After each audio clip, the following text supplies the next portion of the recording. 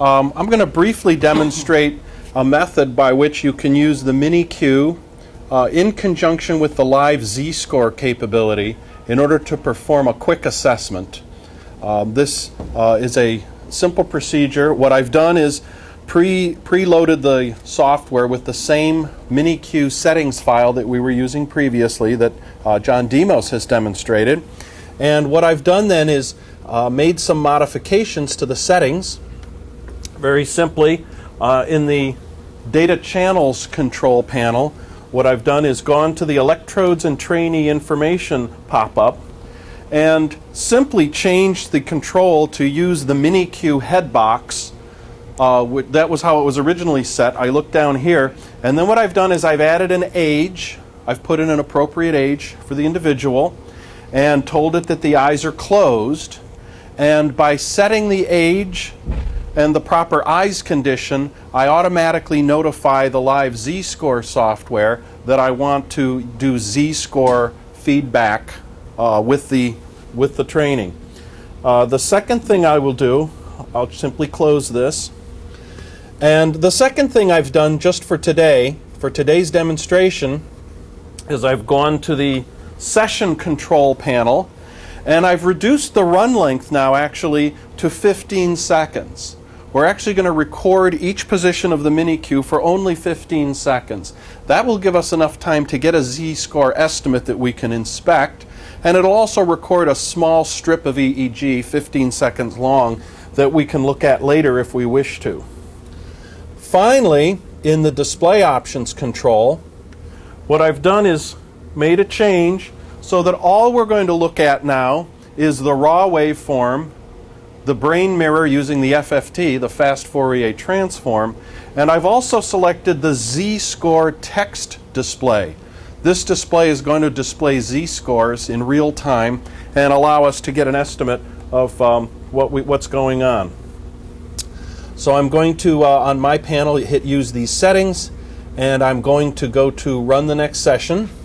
I'll bring the training screen over here. I'm going to enlarge it to full screen. And I'm going to hit the go in order to begin the data acquisition.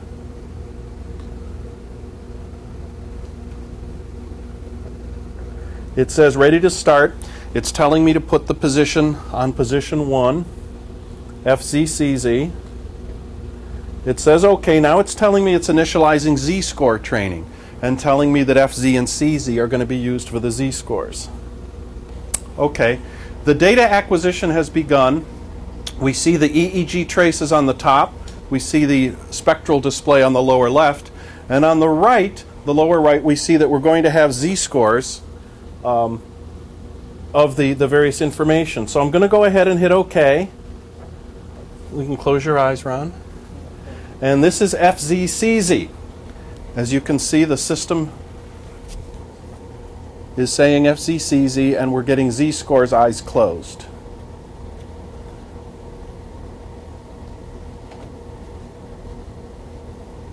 And 15 seconds have gone by. Visually, we can see that all of the scores are showing as normal. And we turn the Mini-Q now to F3, F4. And all I need to do is hit the space bar twice, once to restart the data and once to let the Z-scores begin.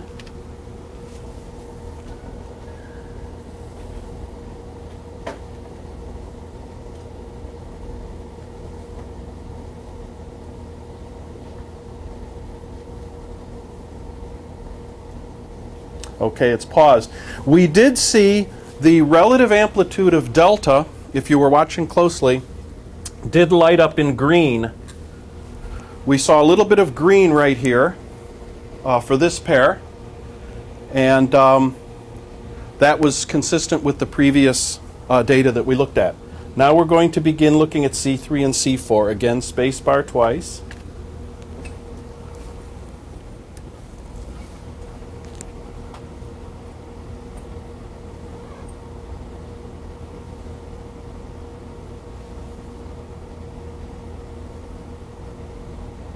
There we see a little bit of hypocoherence showing up. Now we'll switch to P3, P4. Again, hit the space bar twice.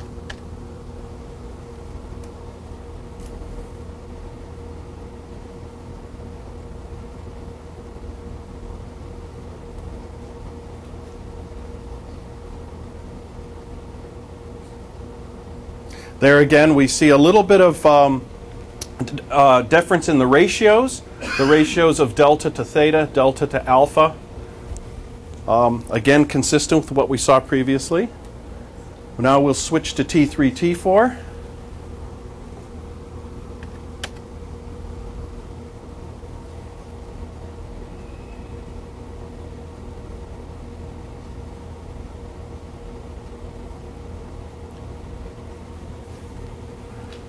There's the beta we saw previously, lighting up right there. 1.2 standard deviations, T4 beta. That was the most pronounced deviation in the previous assessment, and it shows up there.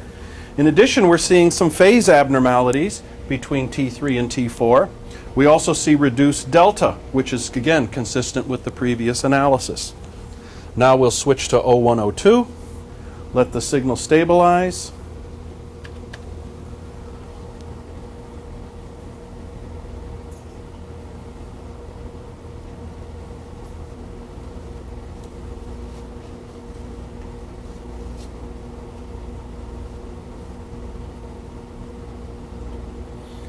And it's complete. Again, we're seeing reduced levels of delta in the z-scores. It shows up also, we see in a alpha to beta ratio, alpha to gamma ratio, we're seeing a reduction. Again, consistent with what we saw in the previous analysis. So this concludes a very quick run-through of how you can use a Mini-Q in conjunction with live z-scores in order to get a quick assessment. You could also use these z-scores simultaneously with the full Mini-Q analysis, so you get a preview of the type of information you expect to see when you do a more thorough analysis. Thank you.